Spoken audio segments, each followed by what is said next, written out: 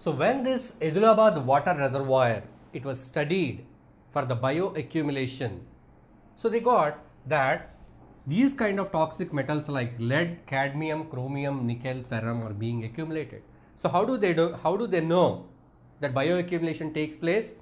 Testing the fish is an indicator. Fish, so that these metals get accumulated in the fishes. Scale carp, the common scale carp, the common carp which is used as a high proteinaceous food, used as a food by common man. So that fish is tested for the accumulation of these kind of metals, these kind of poisonous substances. So they found that they studied their gills, kidneys and liver of this fish and how much percentage of these metals are accumulated. At the same time, parallelly, from the Edulabad water reservoir, they studied that Nalgonda and BB Nagar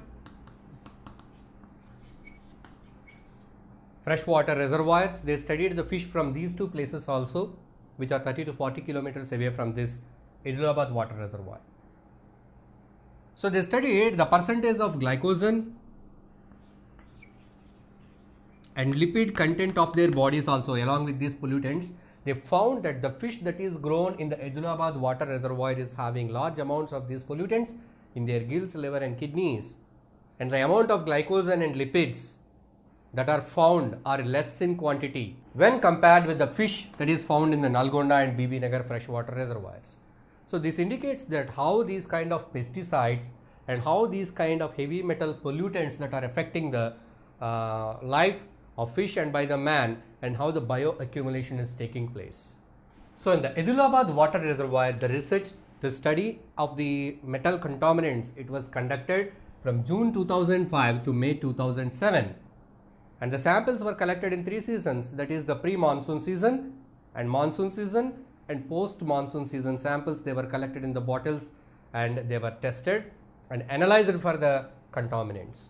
So then it was found that in the water, Fe, ferrum, lead, chromium, nickel, cadmium were found, and these shows that ferrum, lead, chromium, they are all in great higher quantity compared to cadmium, nickel.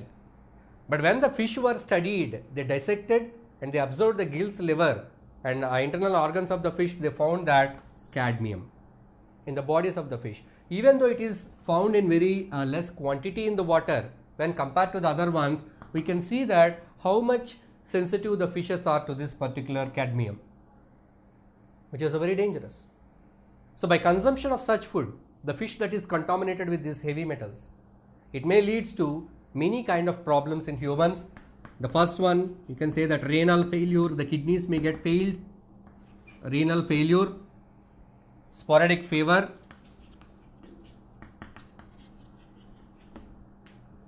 nausea and hypertension,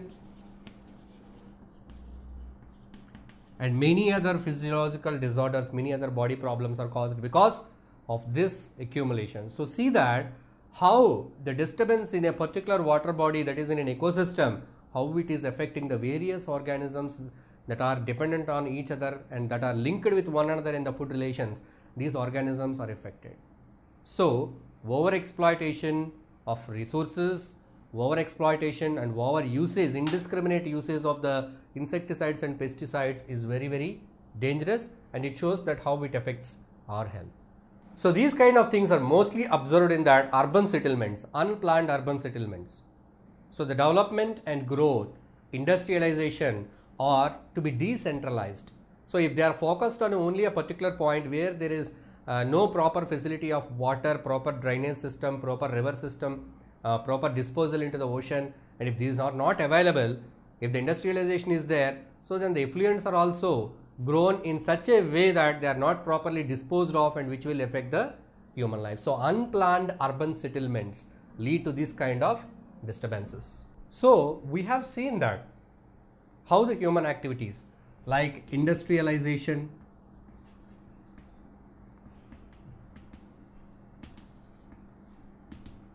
and urbanization,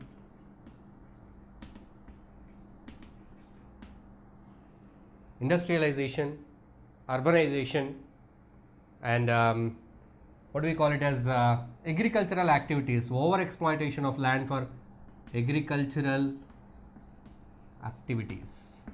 So these things, they led to disturbance in the nature. Moreover, we see one more rare incident, that the over ambiguity of the people also led to a kind of great damage to the environment and led to the great Chinese famine. So that was happened in China, which is called as Sparrow Campaign. So what is this? What was this Sparrow Campaign? We all know the sparrows. Nowadays we are not able to find the sparrows around us, but some 10 to 15 years ago, we used to have large amount of sparrows in the fields, in our houses. With their chirping sounds, they welcome the morning with their chirping sounds. But these sparrows are greatly reduced in number because of the human activities. So earlier, in 1958, they were hunted like nowhere they are hunted in the world. So in China, the hunting was very vast. Due to the certain reason, number of sparrows were hunted and killed.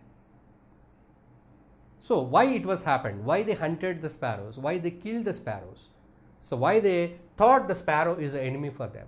Actually, sparrows are friendly birds which eat the insects and other small creatures which cause damage to the crops. It's a friendly bird to humans. But there was a bad notation, bad propagation, bad campaign was done against the sparrows in China. So when the agricultural activities were at a peak in China, agricultural families, they grouped together as cooperatives. Around 5,000 families as the cooperatives, they formed the cooperatives associations, and they started growing, increasing the production of agricultural products. So they, in the first year, they achieved it, and they produced a large amount of agricultural product,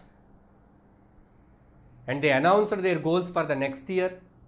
They wanted to get good amount of product for the next year also.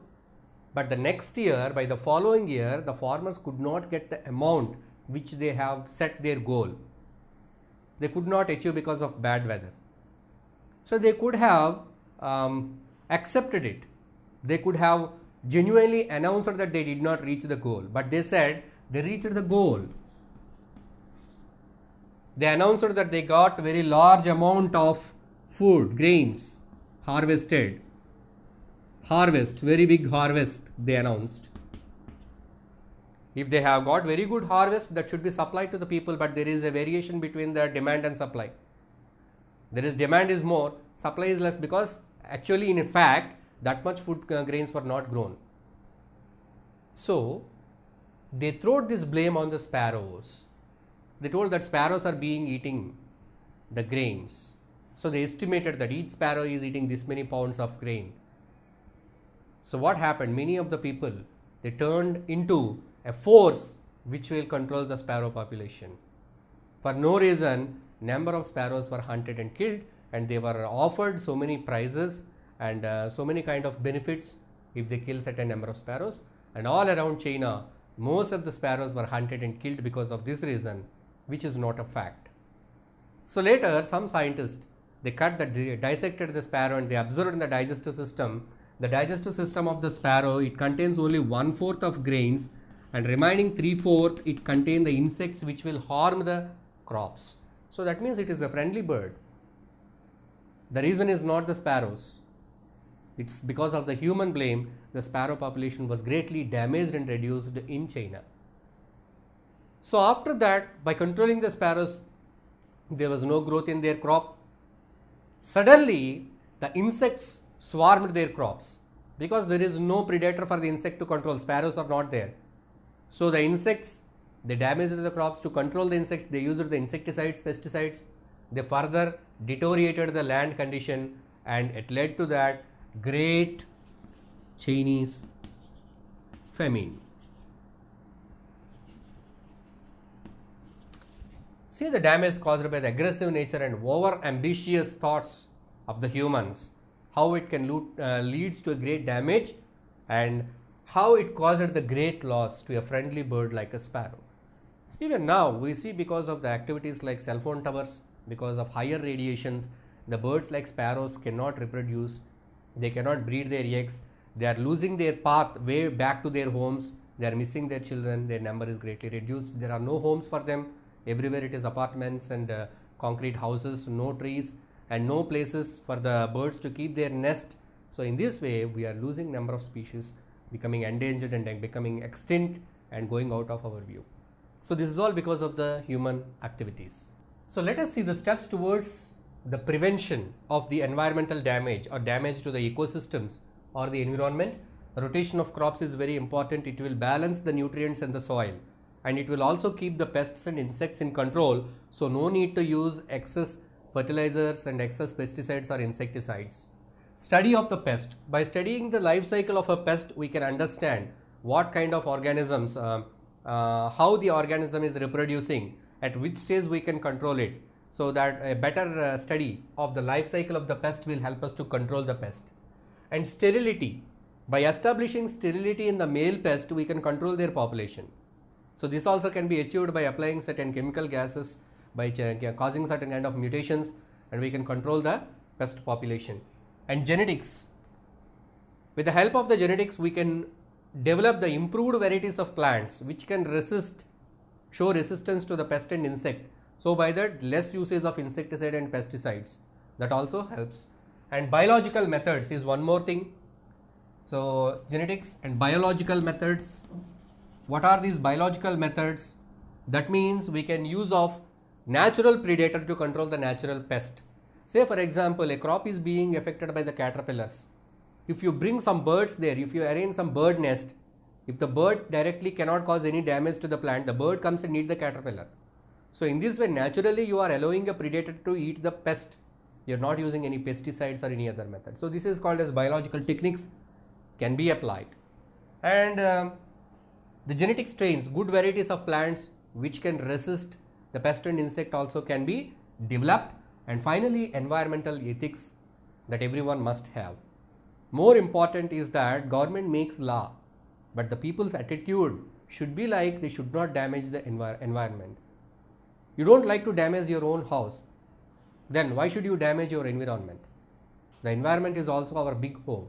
Our home is a small part of the big home. So everybody must be having the ethics regarding the environment.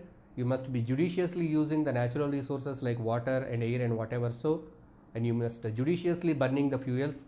You must judiciously causing the pollution. See that how can you reduce the pollution that is caused by you. You can discriminately use the materials like plastic and paper. So by that we can bring a good and clean environment and we can preserve it for the future generations.